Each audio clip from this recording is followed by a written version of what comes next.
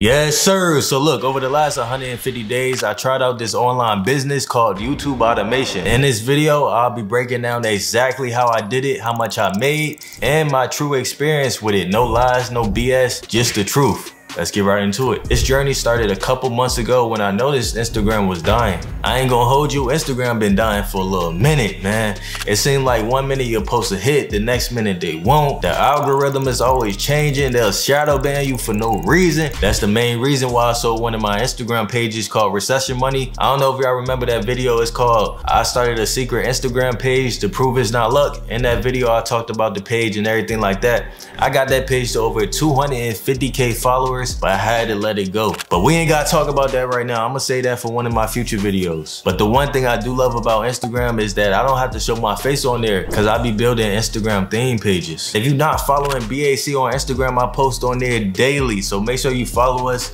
We at almost 700K on there. But I ain't gonna hold you, bro. I'm a chill nigga. Like, I really just like to give my money, mind my business, and build dope shit. That's really it, bro. Like, I don't really gotta be in the spotlight all the time. So I wanted to take like my approach with Instagram where I don't show my face. I wanted to find a way where I could do that on YouTube. So I did some research, and by research, I just mean going on YouTube and typing in how to make money on YouTube without showing your face. I watched a couple of those videos, and that's when I kept hearing about the term YouTube automation. $1 million is exactly how much this one channel earned in the past year. Now, if you aren't familiar with what YouTube automation is basically where we create channels with the clear intention of never showing our faces or even doing any of the work. All of the work is outsourced to offshore contractors. A whole lot of hype, right? They be making it sound real good, you feel me? So I had to try it out for myself. But I didn't just want to start any random channel that I cared nothing about just for money and views. Nah, man, it had to be deeper than that. It had to be something that I could work on for years and would impact millions of people. At the same time though, it had to be in a profitable niche with a high search volume. So I used a tool called vidIQ to do my research with that. The reason why you see everybody making videos on YouTube automation right now is because it's a good keyword to rank for. It has a high search volume with low competition.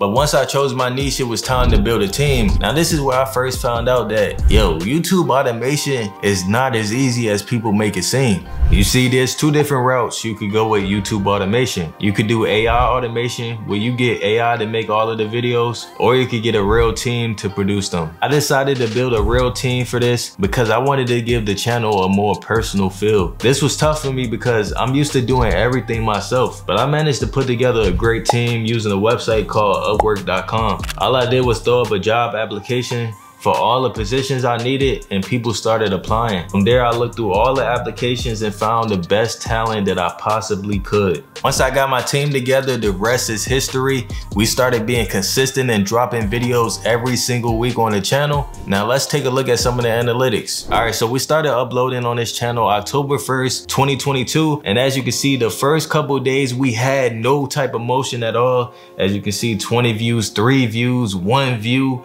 5 views, 26, 10, and we was uploading now. Like, we was dropping bangers, but nobody was watching, nobody was tapped in. As you can see right here, we got a little motion right there. And then towards the end of the month, that's when things started to pick up a little bit more. We got 4,400 views on October 27th. Then it dropped back down to 478 October 29th.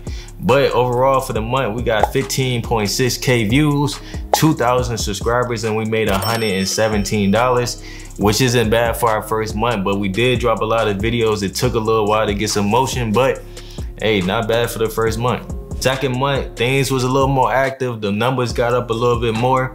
We started off the month barely getting any views. We was at 157. Then we jumped up to 1,600. But after that, after this video right here, it took off a little bit. We were starting to get consistent views every day, getting at least 1,000 views a day. It's up right here. Did a little dip right there. But for the most part, after that one video right here, we got at least 1,000 views a day. And then right here, that's when things really took off. So November 25th, we cracked our first 10,000 view day. So we got 13,000 views that day, then 9,000, 14, 10, 15. Like, it was up, you feel me? It was up. And then for the month of November, we crossed 114,000 views on the channel, 8.4K subscribers, and then we made almost $1,500 in YouTube ad revenue. December 2022 was a crazy month. I remember it like it was yesterday. Everybody was lit. It was Christmas time, holiday season. And you know they say in December, advertisers pay more because it's holiday season, people spending more. So that means the YouTube check's supposed to be a little higher. You feel me? So this month, heading into this month, I was on a high. I was like, yo, this channel about to take off. And we started off pretty good, like 7,700 views the first day. Not too bad. 5,000 views the second day, 9,700 views the third day. On December 6, 2022, we got 11,900 views. But that was the peak of the month, because the next day, boom, we dropped down to 1,800, 1,500, 1,400. Hey, I ain't gonna lie to you, bro. I'd be lying if I said I wasn't hurt, because we was on a high heading into the month. And the first week of the month, we was killing the game. But then things started to drop down to 1,400 views. I was hurt, I ain't gonna lie. But then things started to pick back up again. We was on the up and up. We had some motion going. 11,400 views on December 15th. But then from there, man, I fell down to my knees when the law came. 10,000, 8,000, 5,000. How did we go from 11,000 views December 15th to ended off the month with 523 views in a day? But look, overall, we had this pretty solid month in my opinion. We got over 150,000 views. We got 7.1K subscribers, and we made almost $1,500 with YouTube AdSense. And it was still a new channel at the same time. We only dropped like 3 videos this month. We were still figuring out the team and everything like that. So things didn't really fully come together this month. But overall, we had a pretty solid month, even though we started off strong, but didn't end off too good. January 2023, I ain't gonna lie, we had a pretty solid month off the rip. We was hitting 2,600 views the first day, 3,500 views, 2,900, 1,000, a while again, 4,700, 9,000. And then from there, we had the motion, man. Like, that's the thing about YouTube. Once you get some motion, once you get that momentum going, man, the rest is history. Like, as you can see, like, we got up to a point where we was hitting 28,000 views in a single day. Like, it was going crazy this month. Like, this month right here, this was the month that started off everything for us for real. Like, we got in a real zone with this month. We got the team together, things was clicking, the editors was on it, the writers was on it, we was on it with the thumbnails. Everything was just coming together this month. And we ended off with 368,000 views, 14,000 subscribers, and we made $4,700 in YouTube ad revenue. So now we're on the current month, February of 2023, and so far this has been our best month. Like, we started off making $300 a day, and then we got down to $240, $181, but then from there it's been up. Like, we was hitting at least $200 to $300 a day. We got $463 February 15th, and then we had our highest day on February 17th, hitting $475 in a day. I was lit that day, man. I ain't even gonna hold you. We made almost $500 from YouTube ad revenue, which is crazy. Now, of course, February was our biggest month so far. It's my birthday month. I was born February 22nd. This is my birthday. We made $339 on my birthday. Now, things did start to dip off right here. The last couple days, it's been starting to dip, but it's all good. We still had our best month yet so far, and it's not even over with. We made 7,400 so far this month.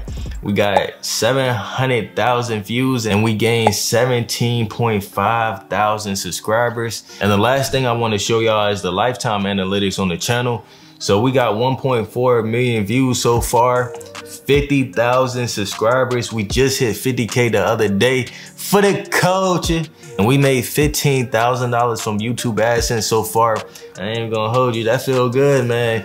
Especially since we wasn't making no money at first. And that's what I really want y'all to focus on. I want y'all to really take a lesson from that, because I see a lot of people get started with a channel or a business and they give up once they not making no money at first.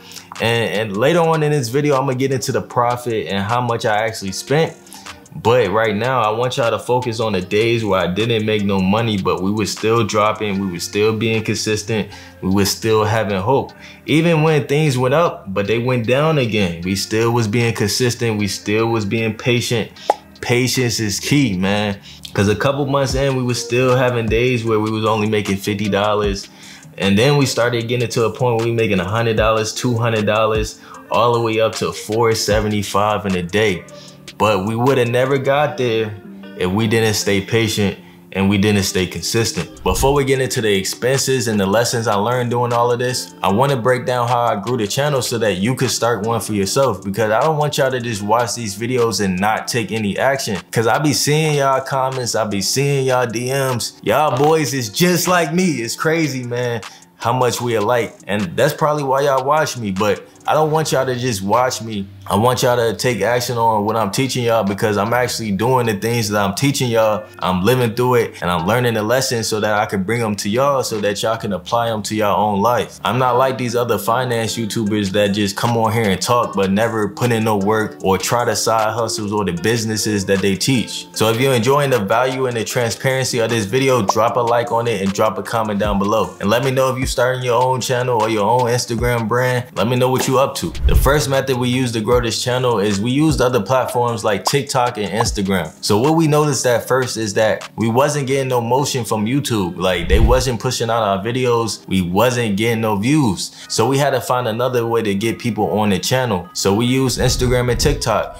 especially Instagram. Y'all know I know Instagram a lot. I've been on there for years. I know how to grow a page.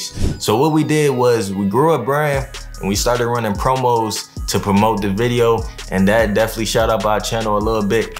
And then TikTok as well. We used TikTok, we started creating some shorts and we posted them on TikTok, which helped the channel a little bit. Number 2, community tab posts. Now you can find this by going to your YouTube homepage and going to the community tab. You can upload an image, a video, or you can do some posts. 3, stay consistent. I brought this up when we was looking at the analytics and I showed y'all the days where we wasn't making no money and we wasn't getting no views. Like, those days is tough, man. Like, especially when you go from making a lot of money and getting a lot of views to not making no money and getting no views. Like, Man, I fell down to my knees when the law came. the key is to stay consistent no matter what you feeling, no matter if you get no views, even if you getting hate, right? Cause sometimes you might post a video that the audience might not fuck with. Like, they might not fuck with it and they might leave a couple comments. You gotta deal with that. You gotta learn from that. And sometimes the criticism might be valid. So just take that into account and just learn from the situation and stay consistent. No matter what, just stay consistent. And eventually things gonna go up. You saw with the channel, I wasn't getting no money. I wasn't getting no views at first.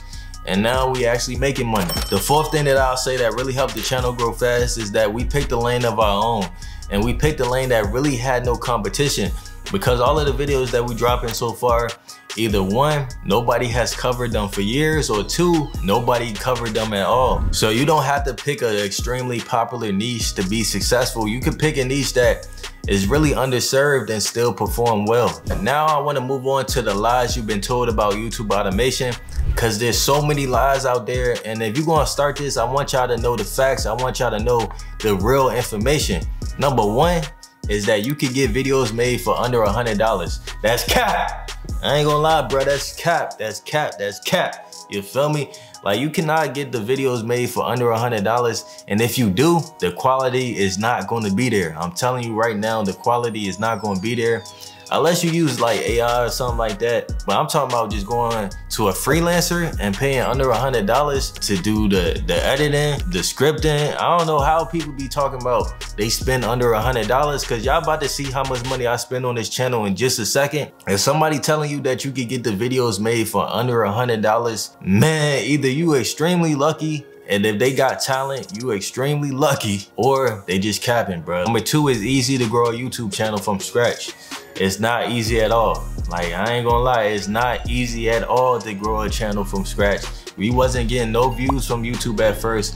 We had to use another platform like Instagram and TikTok in order to get traffic on YouTube at first. And then once YouTube saw the traffic and everything like that, then, only then, it started getting pushed out a little bit. But at first, we wasn't getting no traffic from YouTube. So I can only imagine if somebody doesn't have another platform to drive traffic from, it'll be even tougher to grow. Number 3 is little to no work involved. Stop the cap. Stop the cap right now. Stop the cap. Man, there's little to no work involved. Man, I seen that a couple times. I seen that on a couple videos. Niggas is capping. It's cap, bro.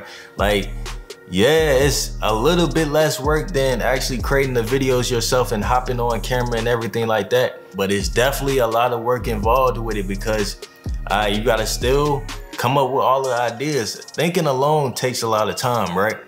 You gotta interact with the audience. You gotta make sure that the scripts is good. You gotta make sure that the videos is good.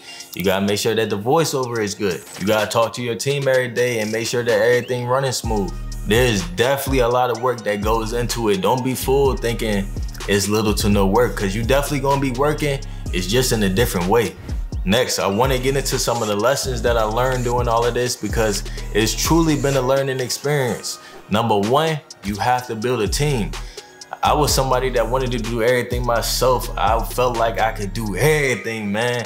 Lone wolf, just thugging by myself. I ain't need nobody. I was a one-man army.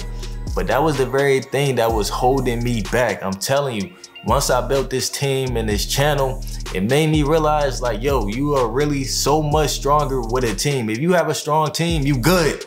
You feel me? Like, I can't even take credit for the channel. I gotta give the credit to my team. Like, we got a talented team. Like, the editor, super talented. The writer, super talented. The thumbnail, hey, my God.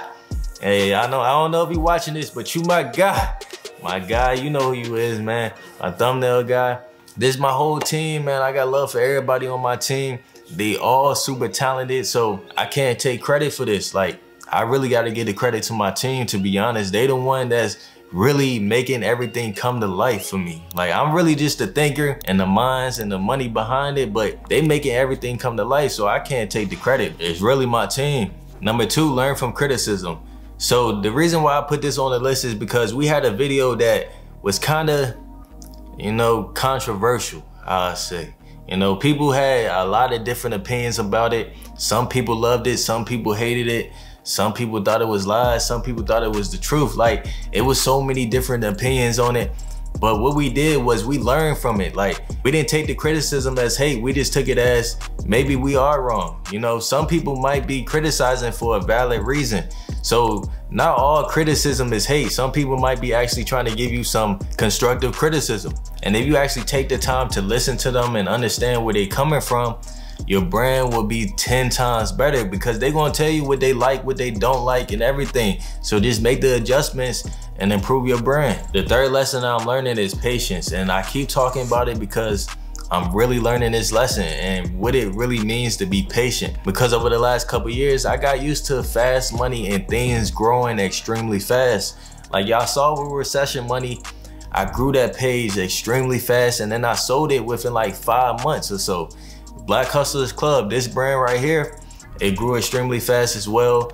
A lot of my other brands grew extremely fast, so I'm kind of used to that now. But this brand right here, it did grow fast, but this is a long-term play.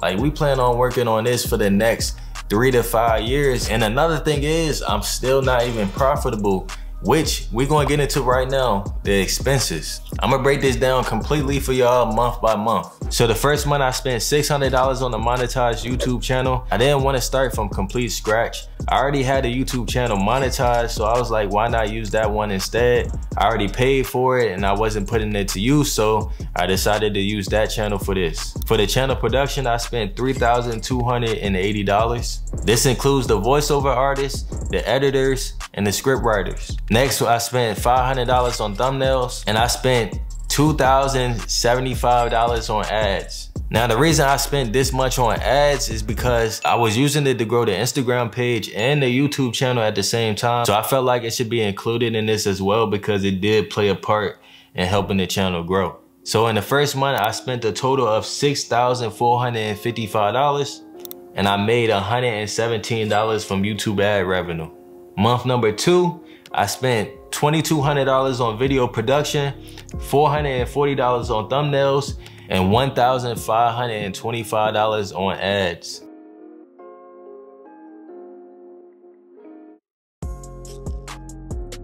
Month number 3 in December, I spent $3,563 on video production. The reason why this is a little higher for this month is because we was getting ahead of schedule. So instead of just making videos for the next week or the next 2 weeks, we was trying to get a whole month ahead. So we made as many videos as possible. I spent $330 on thumbnails, and I spent $1,935 on ads. In total, I spent $5,858, and I made $1,493 from YouTube ads. Month number 4, January, I spent $3,198 on video production. Again, we just made as many videos as possible. $465 on thumbnails, $1,225 on ad spend. In total, I spent $4,469, and I made $4,733 from YouTube AdSense. Month number 5, February, we spent $3,589 on video production, $600 on thumbnails, and $1,175 on ads. In total, we spent $5,364, and we made $7,399. So that brings our complete total spent to $26,311, and our total ad revenue to $15,218. Now I know you probably like, Drell, why did you spend all that money? Can you explain it a little further? Because I see all online people saying you can make videos for $100 and everything like that. Well, from my experience personally, the reason why I spent all that money on ads, one is because it was growing an Instagram page, right? So during those 5 months, the page grew 125,000 followers, and then the channel grew 50,000 followers. So it was growing the Instagram page and the YouTube channel at the same time. So that's why I kept running ads. It was really just growing both platforms at the same time. And as for the video production and the thumbnails, I really just paid my team good. Like, they are super talented, and I wouldn't be here without them. Like, they are really making this channel come to life. They're the ones putting it together. So I feel like they gotta get paid good, and they always come through, you feel me? So, and a lot of that came from us building up content as well. Like, we are over a month ahead with content already. So a lot of that just came from us just making extra content. So that's why the numbers are so high. And I don't know where people find these editors that charge $50 and everything like that. The quality just isn't there when I was looking for them. So I went with the best quality that I could find, and I paid that price. So even though I'm in the hole right now, let me know, is this a W or an L? Let me know in the comment section below. I feel like this is a W, man. Even though I'm like 10 bands in the hole, y'all can see the progress. I feel like this is a W. But hey, let me know if it's an L, if I should stop going with the channel. I ain't gonna stop though. I ain't gonna lie, I believe in the message. I believe in what we doing. So I feel like it's a W, even though I'm in the hole. That's just how entrepreneurship is sometimes. This is exactly what other creators won't show you. They won't show you being in the hole 10 bands on a play or anything like that. They just gonna glamorize everything and make shit sound sweet when they know it's really not. They know that you can't get a video made for $50. Like, when I seen that, man, I was like, Stop the cap. Stop the cap right now. Stop the cap. but look, bruh, it's just how it is. It's just how the game go. Can't be mad at it. But if you enjoyed this video, man, I appreciate y'all sticking through. The plans for this channel moving forward, I'ma just stick to the script, build a stronger relationship with my team, and keep grinding, man. Even though we in the hole, I can really see this brand being something huge. I believe in the message. I believe in the work that we putting out. We not playing around. Hey, man, let me know in the comment section below if y'all want to see updates on this channel, because we really just getting started. I ain't even profitable yet. You feel me? Like, we still got a long way to go. We got a lot of content on the way. If y'all want to keep seeing updates, let me know in the comment section below and drop a like on this video. And also, I am aware that not everybody could go and do this, because I did, one, have a lot of money to get started with this. You've seen how much money I spent up front. And two, I did buy a monetized channel. It was already monetized when I got started with it. So I am aware of those things, and I want you to be aware of them too before you get into it. And I'm thinking about doing a challenge where I kind of start with no money or just a smaller budget, so that y'all can really see from scratch the process and me doing it without as much money. Cause I know, like, Yeah, I did have a lot of money to get started with. I did have a monetized channel already, so I did have a couple advantages. I'm not gonna lie, and I ran promos. Like, I did all of that to grow the channel, but I really was taking this serious. This really wasn't a challenge. This was something that I really wanted to take serious. But if y'all wanna see a challenge where I start with like no money or a limited budget, let me know in the comment section below as well, and I'll make it happen. But I really just wanted to come on here and share my real experience and my real numbers, something that nobody really ever shows y'all. I'm out. I'll catch y'all in the next one. For the coach.